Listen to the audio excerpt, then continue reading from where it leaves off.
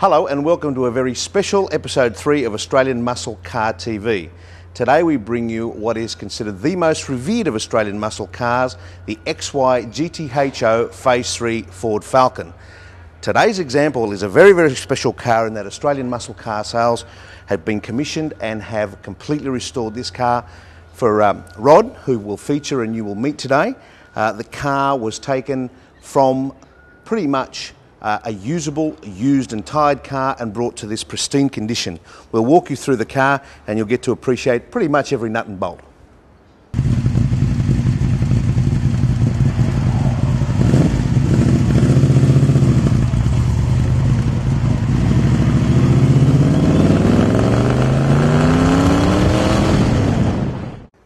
Okay, I'd like to welcome Rod to Muscle Car TV. Thank you. Thank you so much for letting us show your magnificent Phase 3 to the Muscle Car TV audience.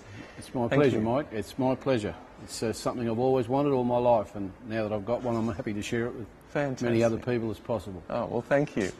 Now, Harry mentioned in his introduction that this car is the most revered of the Australian muscle cars, and what we want to do between Rod and I is delve into what it is that makes this car so revered.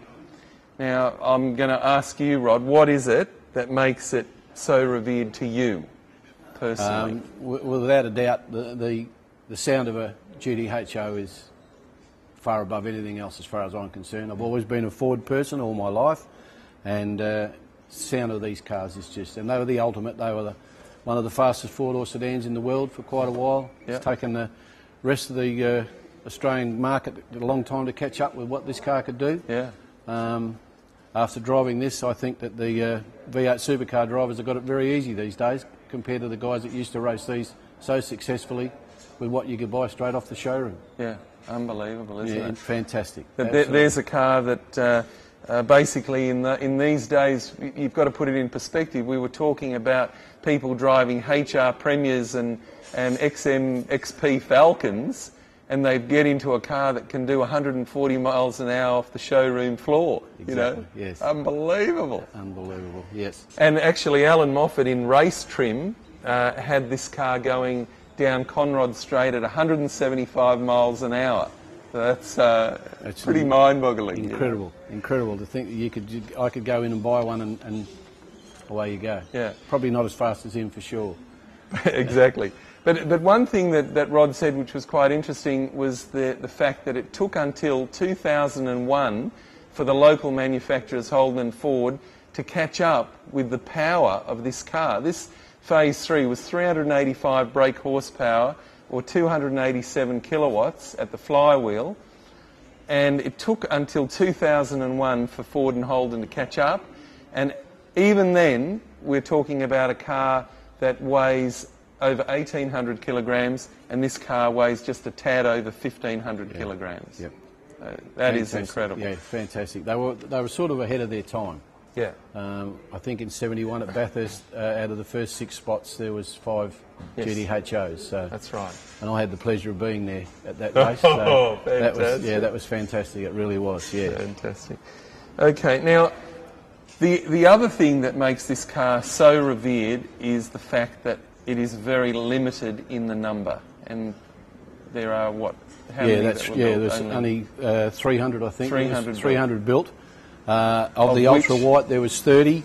39, yeah, and we believe there's about 15 of these left. So this is a very rare car at the moment, and probably getting rarer. Yeah.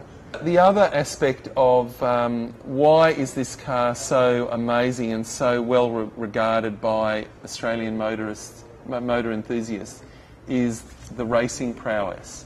Now, maybe let's have a bit of a chat about that. First of all, what was Moffat? Moffat blew himself away in this car, and what?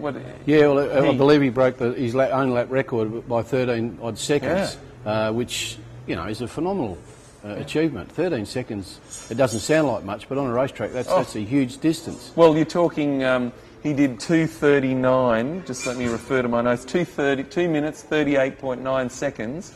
So he took 13 seconds off his own lap record. Yeah. With this car. Yeah. Yeah, So exactly. he was just gobsmacked with the power and the handling. Now the interesting thing is that there's often been debate about what does HO stand for. Does it stand for high output? Does it stand for handling option? And in effect, with this car, Ford really did do both. Yeah. They made a car that really goes, and they made a car that really handles well. Why did this car go so well? And it was quite a modified car compared to the standard XY GT, and that's how a standard XY GT was generating about 300 brake horsepower at the flywheel. These cars were generating about 385. And Rod, you've had this dynoed, and what's this generating? This dynoed at 415. At the flywheel? Yeah. Well, that was on the engine dyno. Wow. So, yeah, fantastic. So this is even more powerful than what they were back in 1971. But to give you an idea of what they did is quite interesting because of the first of all, you wanted to get a lot more fuel into the engine, so that the carburetor on these, as opposed to an XY-GT being a 600 CFM carburetor, these are actually a 780 CFM Holly, so pumping a lot more fuel in. You've got a much lumpier cam in these cars, and because of that, we had to have a vacuum tank, which is, you can see these tubes going through here and then into the brake booster, in order to get stopping power. You had to have the vacuum tank because of the cam. And then if you come around this side, you'll see that there's a rev limiter on the wall, an Autolite rev limiter.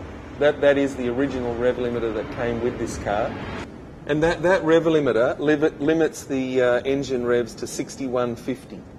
So you won't blow up the engine, which is it's very, this thing, when you drive it, you can see it just revs absolute freely. Unbelievable power in these cars. In addition to those modifications, you had HM headers. So instead of a standard exhaust manifold, you had extractors, and they were HM headers. You had a much bigger alternator, which is here. Obviously, the engine, instead of being a hydraulic engine, was had solid lifters, so a lot noisier, a lot more responsive, a lot more power. They had a 3-core radiator to be able to cool them down a lot quicker. They had a baffled sump, a very big 3-inch tail shaft, much bigger than a standard GT's tail shaft. They had a rear sway bar which carried over from the Phase 2 and the Phase 1. So what I'm trying to say there is, in this car, it is basically built to go and built to handle. So whether high output or handling option, that's what Ford racing really was all about. And the wonderful thing about this car, which has never been, can't be replicated, is the fact that this car could have been bought by a privateer or by Ford Racing, driven to Bathurst with number plates, and then basically raced, had the whole day, came 5th or 4th or 2nd or 1st or whatever, and then driven home and put into the garage of the privateer. And that is the wonderful mystique of these cars. The other thing that's obviously very spellbinding about the Phase 3 GTHO is the fact that it really is a barometer for the Australian muscle car market as far as values go. It is the most expensive Australian muscle car that you can buy, and it always has been. Very interesting, when they were first new, you could walk into your Ford dealership and buy one of these for $5,250 in 1971. This was between May and November 1971, which is when they were manufactured. By 1977, they had gone to about $12,000, so they'd more than doubled in value in that first 6 years. And then they steadily grew in value. By about the early 80s, they were worth about 50. By the late 80s, they were worth about 100 grand. And during the Keating recession that we all had to have, the values came down to about 50 grand again. And then very progressively and steadily, the values grew.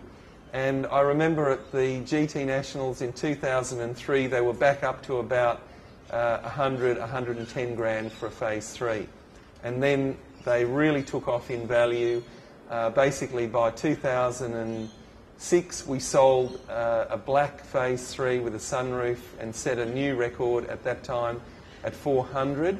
And then they very quickly grew in value to 2007, which was the peak where they hit well into the sevens, with a number of cars, one car going to auction and selling for 683, an Australian Muscle Cars selling a yellow ochre phase 3, which is up in the loft up there, for 700, and a Monza green phase 3 for 750.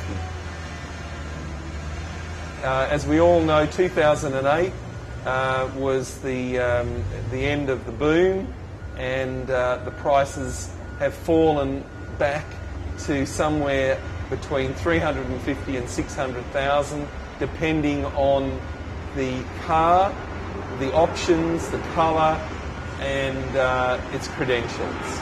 So what makes a phase 3 even more valuable? And the answer to that is obviously the fact that there are not very many that remain, but the other thing is the fact that it has to have a good colour combination. So, you know, vermilion fires, wild violets, yellow glow, ultra white, you know, a good colour combination with black trim, or black trim with cloth insert. Even Ford did this wild Hawaiian trim, which we've seen a few of in the past. We had a black trim phase 3 with a like a purple Hawaiian trim, and we've also got a XY GT here with a saddle trim with the Hawaiian trim as well. So rare options like the trim, rare options like a factory wineback gold sunroof, very sought after option in those days that a lot of phase 3 owners ticked was an 8-track stereo, where you had the big cartridge and you could play the Seekers or Bob Dylan or any of those guys and enjoy that as you were cruising in your phase 3, although I don't think Rod would have. Rod would just have the radio off and listening to the exhaust. Exactly. But, so a colour combination and the fact of options. The other thing is that if you notice here, there's a QC stamp, and that was actually, again, something that you could pay additional money for to get Ford to hand build your motor so that it is bulletproof. And basically all the race teams ordered that. And the thing about this car, being a 5th month 1971 car, this was the beginning of the phase 3s, and these cars, I'll let Harry talk about the mechanical specs, but these cars are basically as close to the race car as you can get, with their 31 spline and the long shaft and other various things that Harry will talk about. But the other thing that we should maybe mention, Rod, is about what makes this also the most revered car is the fact, the fact that out of all the cars that are replicated, this is the one car that everybody wants to try and come up to. But I mean, you can't. You've got to have a GTHO phase 3. You can replicate as best as you like, but they'll never be the same as this car. There's nothing like the real thing. That's it. Yep, absolutely.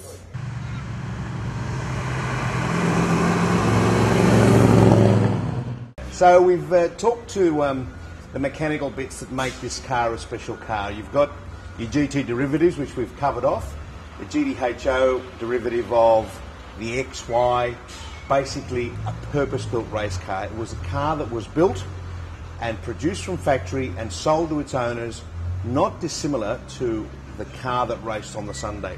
So Mike covered off things like, you know, the solid lifters, the bigger carburetor, the bigger radiator, and all the bits that make this, you know, a more heavy-duty, purpose-built engine, if you like. But coupled to that were things like the top-loaded gearbox. Now, you know, these cars were treated with the long-shaft gearbox, which changed the ratios, made them more of a touring car, a cruiser, really built for the long stretches. You know, Conrod Strait comes to mind, and of course the car was purpose-built to conquer the mountain back in the day. And then you've got the 9-inch diff, which was also treated to, you know, special 31 spline axles. Not all of them were treated with the 31 spline axles. Some did get the 28 spline, which is a standard type axle, but the heavier duty axle, which came along with the GTHO, was the 31 spline. So when we sort of took to restoring Rod's car, we really made it a point to get all the bits right, because the sum total of the GTHO makes it special. You've got to have the right bits. You've got a vehicle that was purpose-built for racing. You've got a vehicle that was equipped with racing components. So to take that away from the car would detract from its value. It's all very well to have the tag displayed as Rod has here very proudly. You know, we've taken it off the car for security's sake, but at the end of the day, the tag is a number, and then the whole package, the car holistically in its value, has all about the components. So we talked about the various diff ratios that the cars were offered with. You know, you had the drag type diff ratios, and you had the more touring type ratios. 3 to 1, for example, 3.5 to 1, and then you could get 3.9 to 1 diff ratios, which made it a very, very tall order. So for those guys that like to sit at the lights on Parramatta Road and get off quickly to beat the you know, the GDS Monaros, that was the option they would have gone for. But generally speaking, the 3.0 ratios is what they used out on the mountain, because it gave you that nice stretch. That coupled with the long shaft gearbox, as we say, the long ratio gearbox, made it a real mountain eater. So a great car. The rear sway bar is another thing that is unique to the GTHO. So factory rear sway bar, apart from the fact that you had, you know, the heavy duty engine, and we talked to its components. You had the special ratio gearbox. You had the beefed up 9-inch diff with the 31 spline axles. You had to consider braking, and you had to consider stability of the car. And stability is all about the sway bar that was standard with these cars. The larger diameter rear drums that were part of the braking package, all unique to the GTHO. So as we see, GTHO externally has a couple of differences. To the very keen eye, the spoiler, which was unique, the rear spoiler, which was unique to the GTHO. You had the GTHO you know, logo or badge, if you like, or sticker on the glove box, unique to it. Other than that, apart from, you know, some bits and pieces, the front spoiler, of course, the bib spoiler, and often the wheels, which were the globe type wheels, really couldn't tell the difference between a standard GT and a GTHO. But mechanically, internally, component-wise, over 100 differences between the standard XY and the GTHO Phase 3. As we've mentioned many a time over, the most revered of classics, for the simple reason that they were built from the factory as a race car. They made 300 to homologate the series before they went out onto the racetrack, and they were basically bulletproof. Really unbreakable. And as Mike mentioned earlier, when you consider the likes of HR Holdens and the Ford Anglias and the very rudimentary cars that were driven back in the late 60s and early 70s, and then all of a sudden in 1971 this monster comes onto the scene, it's no wonder they're worth what they're worth today, and they are such sought-after classics. Okay, so we spoke of some components and bits and pieces and features that are unique or were unique during the build of the GTHO Phase 3. In about the second year after production, or the first year after production, they wanted to homologate a special race type wheel. Remembering that these cars in standard form came out with what we call the classic 5-slot steel wheel. So in order to homologate the purpose-built Globe Bathurst rim, which was a lighter alloy rim, making it, you know, a better option, a more strengthened option than the steel wheel, and of course a larger diameter, which gave it a bit of oomph. And needless to say, the look is a much better look, in my opinion. What they had to do was take all of the then registered owners of the GTHO Phase 3 and send them a set of these wheels, and that's exactly what Ford Motor Company did. So in order to homologate the wheel for the 1972 race, they took the physical wheel by 4, sent them out to the owners, and then that way, of course, they complied with the ruling. So the wheel, unique to the GTHO. Of course, these days the wheel is used on many a model, but in the day, unique to the GTHO Phase Another 3. thing too with those wheels, it helped with the brake cooling as well. That was a problem they had with the GTHOs early. The brakes would fade as the race went on because they were getting too hot. And that wheel definitely helped in, Fair call. in the cooling. The bigger space, the bigger diameter wheel. And they look great, don't they? I love them. The high polish sort of rim, and then coupled with the red wall tyre, they just look fantastic. There's nothing like them. Yeah, okay, so of course you have the gearbox which we spoke about, you know, the long shaft gearbox, you have the beefed up differential. I mean, short of getting under the car and showing you, you know, we'll, all good GTHO enthusiasts will have an opportunity at some stage to sort of have a look at, and then you've got the beefier brakes at the back there with the larger drums. Another feature which was introduced in the XW range of GTHOs was the larger range fuel tank. The idea of that, of course, was, you know, you were out racing, you needed more fuel, go the distance, etc., etc. By the time XYs came around, they decided that in the standard range of GTs, they wouldn't offer in the XY the large tank as an option, because what they found was people were buying the XW GTs. They were getting these standard large tanks, and of course they had nowhere to put their luggage. So in the XY range of GTs, the smaller tank with the spare wheel inside embedded into the tank was offered. If you wanted a larger tank on an XY, you had to order as an option. On the Phase 3, of course, you know, it came as a standard. Being a homologation special, being a car that was literally, you know, as we say, purchased on the Friday, then raced in the same form pretty much on a Sunday, you had to have the tank as part of the initial build, and it sits underneath this beautiful old vinyl floor boot mat, which is the original. And with the restoration of this particular vehicle, the bits that were in excellent original order, we sort of tried to maintain with the vehicle, or have kept with the vehicle, including the very beautiful trim. This particular car has all of its original trim, and to the connoisseur, that is a far better option than buying brand new seat covers. People prefer the original trims, and if they're in as good a condition as these particular ones were, which were pretty much in brand new condition, then of course you're going to use them as opposed to the newer option. Yeah. So what about that, Rod? Buy on a Friday and race on a Sunday.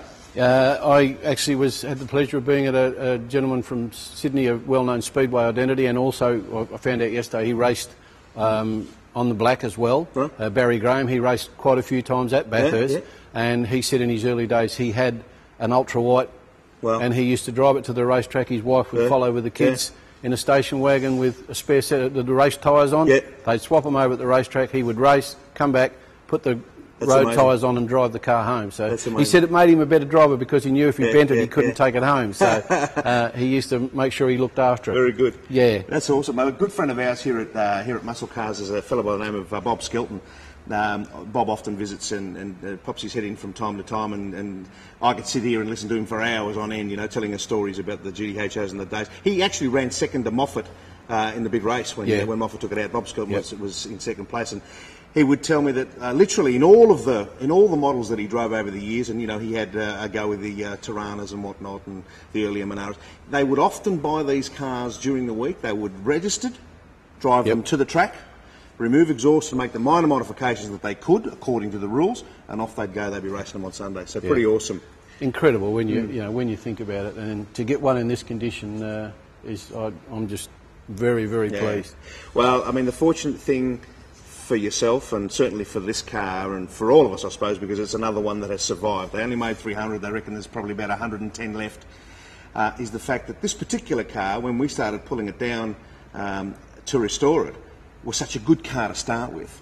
All of its original panels, the floors were intact, the radiator support had never been tapped.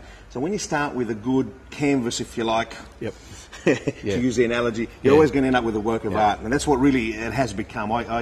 You know, we often sit back and are in awe of this car. It has really come up a bit of a treat. So congratulations to you, and well done. I would like to say, many years of it. Thank you, Harry, and thanks to Australian Muscle Car for all the work you guys have done. You've done a fantastic job. I'd recommend you to anybody. Thank you. And I look forward to taking this car back to Perth and showing it to all my friends over there. Many years of enjoyment. All the best to you. Thank you. Cheers.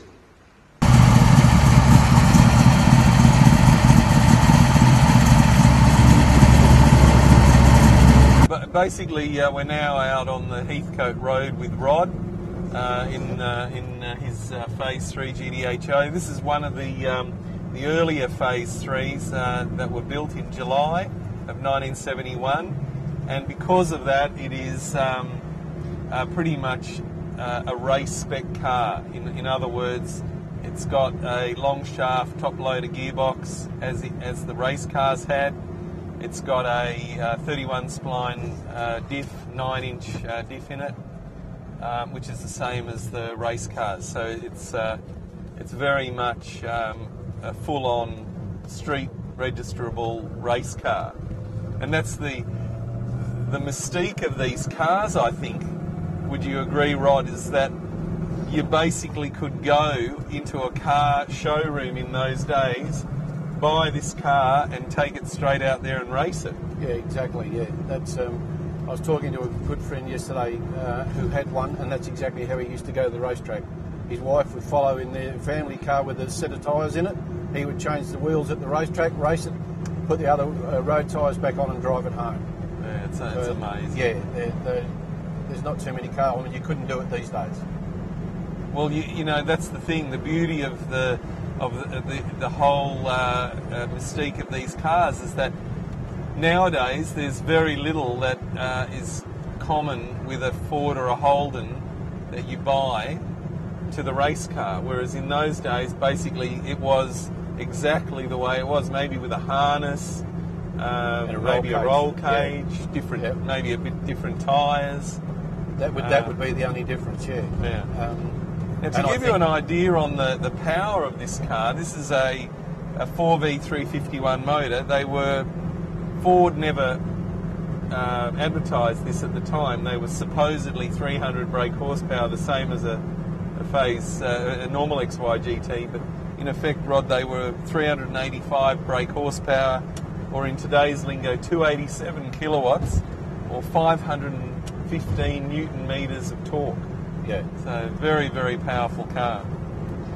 So what's your history on these Australian muscle cars, Rod? Well, I've been a Ford person all my life.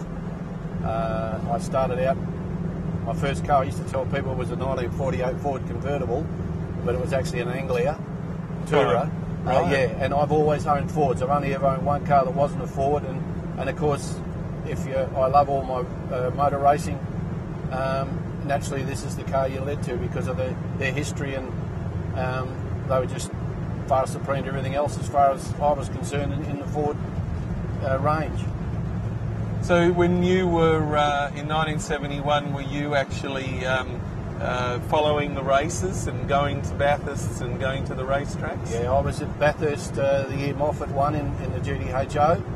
I came back again when Alan Moffat and Colin Bond run 1 and 2 in the two doors. Yeah. And I came back again, unfortunately, the next time when Rocky won by 2 laps in a Commodore. I've followed it. I just love my V8s. I love them, still love them today. And what's the? You were also telling me that you used to work at a Ford dealer. Yeah, I worked for Thompson Ford in Parramatta, where I was in the pre-delivery, and I had the pleasure of driving 2 GTHOs in that time. And that once you've driven one, well, it's all over. There's no contest. And so had you driven one back then when you were pre-delivering them? You'd taken them for a bit of a fag? Yeah, we used to do test drive. There was a street in the back of Parramatta that was a fairly long concrete road that had no crossroads on it, so we used to be able to give them a bit of a touch up down there. I remember I went and picked we were living in Granville, and I went home and picked up a mate that was with us, and we were doing 80 mile an hour in second gear down this street. He could not believe it. Fantastic. And what is it that excites you about the Phase 3? You know, like the thing that is the most unusual thing about this car, and the only Ford that's ever had the shaker sticking out through the bonnet. Yeah, well, I mean, that's probably the most obvious thing. Yeah. You can drive along and see that moving as you're getting into it, and the note and that of the car, and it's just so nice to drive. It's like the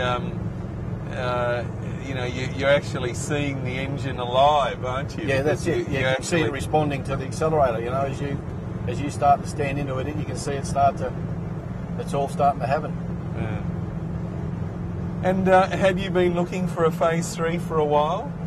I mean, all my life I've been looking for one, but it's only in the last couple of years that I was in the position to buy one. So yeah, but I mean, I didn't look for long when we came across this one. So yeah, I got onto the internet and came up with your website and went from there.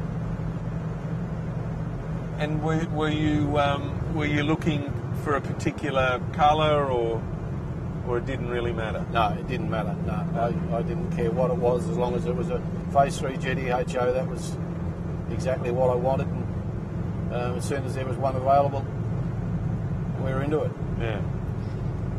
And what do you know of the history of this particular car? Apparently, it's got a fairly checkered career. It was in Western Australia when a fugitive escaped and borrowed it and drove it right across. Apparently, got as far as Albury Wodonga before he was caught, which is testament to the car, I suppose, or he might have been a good driver. I don't know. But yeah, and then apparently one of the policemen at the place where they impounded it ended up buying it, and it's changed owners a few times since then. And then now I've been lucky enough to get it. Yeah, that's fantastic. And what are your plans for the car? Well, it'll come back to Perth. I'm from Western Australia, so it'll come back to Perth with me. And I sort of haven't made any... I would like to show it, I think, because of the fact that it's in such great condition. And it'll get driven very rarely. I'll probably tilt tray it to shows and that. So mainly I've got a 20-year-old son, and I think that he'll gain more benefit out of it than I will in later years. Does he enjoy the cars as well? He can't wait for this car to get back to Perth. He's been driving me nuts about it. So yeah, he's really excited about it. I've got the two Mustangs at home, and when they have to go down to the car wash, he's the first one out the door. Get out the door and drive. Yeah. And are they a supercharged 5.4? The 207 Shelby is, yeah. That's only downside to that's an automatic. So the 201 Cobra I've got the 5-speed manual in it. And what's this like as far as to drive? Because basically what we wanted to show people who watch our video, Muscle Car TV, what is it like to drive one of these cars? Like as far as the clutch and the gearbox and steering? Surprisingly light for a car that you could race. The steering is brilliant. I mean, it's all been rebuilt. I mean, this car is brand new. It is back to exactly how it would have come off the showroom floor. So, but it is still even better than that. I think Ford have always been good with the steering, but this is just so easy. It's a little hard to drive them slow. You can't, because they're designed to go fast, and you've got to sort of sit in the gears a bit. You can't let it creep along because it just doesn't like it. But yeah, clutch and everything, brakes, beautiful. Yeah, well, the Phase 3 had the Kelsey Hayes front discs, and then they had vented discs on vented drums on the rear, which are different than the standard XY-GT. So they probably... I remember hearing once that Alan Moffat said that I think it was Gagan came to drive with him, and Moffat had already been out in practice and came back into the pits, and Gagan got in it, did 2 laps and pulled in and said there's something wrong with the brakes. And Alan Moffat thought, oh no, so he got in it and away he went and came back in. He said there's nothing wrong with them, and Gagan said, well, it won't stop. And he said, well, no, they don't. After they get hot, there's you just got to drive them. So yeah. And what do you think of this? This is quite a funny... they only put these on Phase 3s back in the day. Yeah. Do not lower windows at speeds in excess of 100 miles an hour. So we're hoping we don't get sucked out of the window. Yeah, that sticker on the glove box is the one that does it for me. I mean, yeah, that's the thing it's that the only turns thing you on the car that tells you that it's a HO, except for the fact that when you drive it, you know it is. But yeah, they sound. The sound of these cars is so different than a standard GT because of the solid lifters. It's just such a much more noisy experience, the whole from an engine point of view. well, Chris from Australian Muscle Car said when they dynoed this engine, it was producing 415 brake horsepower, and that's about the best. Well, he said it's the best they've ever had out of one of these motors. So normally they're around the 380, 385 mark. So so this is even more powerful than it would have been in the day. Put it in third and give it a bit of a...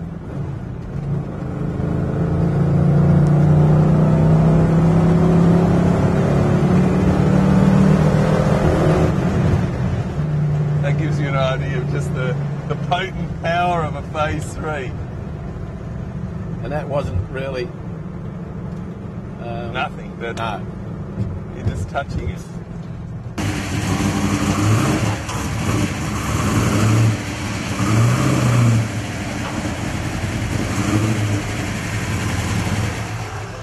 Let's have a look under the car now. With this particular car, as we say, this is Rod's car, this is the restored car. Let's have a look at what's going on under there. We'll point out a few little things that are unique to the Phase 3s, as well as show off a little bit of the work that's been done. Let's have a look.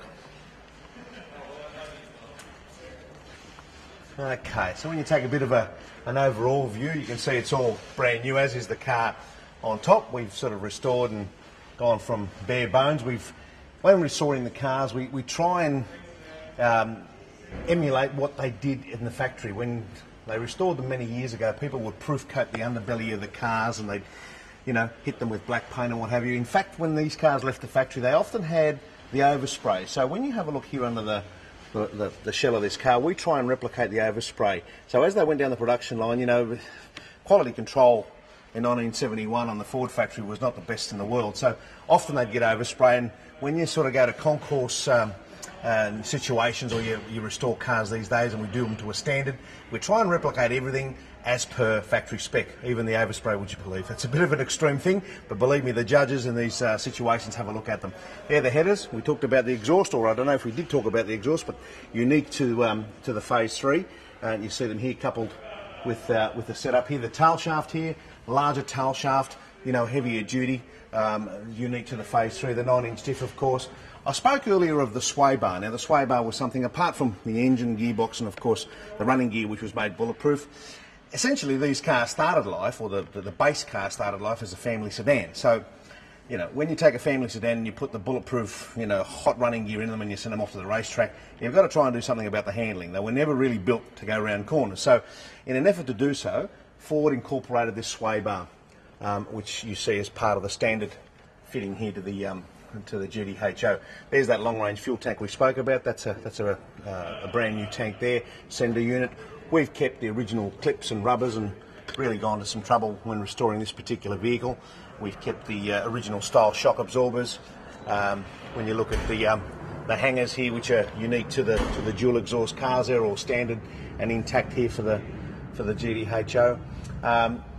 You look under the car, and the one thing that tends to strike people, and people that don't necessarily know too much about these things, have a look at all these little paint dabs, and they say, well, what's the story with all these colour codings here? Why is this thing green and the other one's red? And why has the shifter, got all these sort of colour dabs on them? Why the gearbox bolts got colours on them? Couple of things. Firstly, colour coding was to ensure that when these things went down the production line, the right bit was used in the right car. So, if this car had a build sheet on it that was designated GTHO, you had to make sure you had that colour code tail shaft on it. And the diff had to look like that, for example. So everything was colour-coded. Now, a lot of what you see, these red dabs, and sorry to swing from one side to the other here, mate, I don't want to make it too difficult. These are what we call inspection colour dabs. So the idea was, went through the process, car was built, the inspector had a look at them and said, yep, that's locked up, that's intact, bang, I'll paint that, I'll give that the OK. So think of it as an OK stamp as per the engine, which was tested. When they went over and they had a look at the suspension components, they had a look at the ball joints, they had a look at all the bolts here that kept this thing together. They wanted to ensure that it hit the road in a safe form. That's what they did. So before the car was ticked off for release from the factory, had to have all the inspection marks on it. So we'll have a look at this top loader. We spoke about the heavy duty top loader. There it is there. This particular sump is the wing type sump. If you have a look under here, I don't know if you can get under there, but you've got the heavy duty harmonic balancer, which was another feature of the GTHO. We've got that heavy duty alternator, the bigger core radiator. It all goes to making the GTHO a race car as as far away from the family sedan as you could get, if you like. Over here, we spoke about earlier, I'll just pop around here and have a look at these larger brakes. Now, if you had a look at a standard type rear brake system, you'd see a lot smaller unit. These rear fin brakes were built in such a way as to help with air cooling, help with strengthening, and obviously more of a surface area for braking. So that's the whole idea of the larger fin brakes. So a myriad of differences. As I say, over 100 differences between the standard XY GT and the GTHO. We've gone through and had a look at a few of them. We hope you've appreciated it. We hope you've enjoyed having a look at Rod's car. Rod is looking forward to many, many years of motoring, what is essentially a brand new car, and I dare say this particular car will certainly outstrip and outlast my lifetime. So it's been a pleasure. Thank you very much, and we'll see you at the next episode.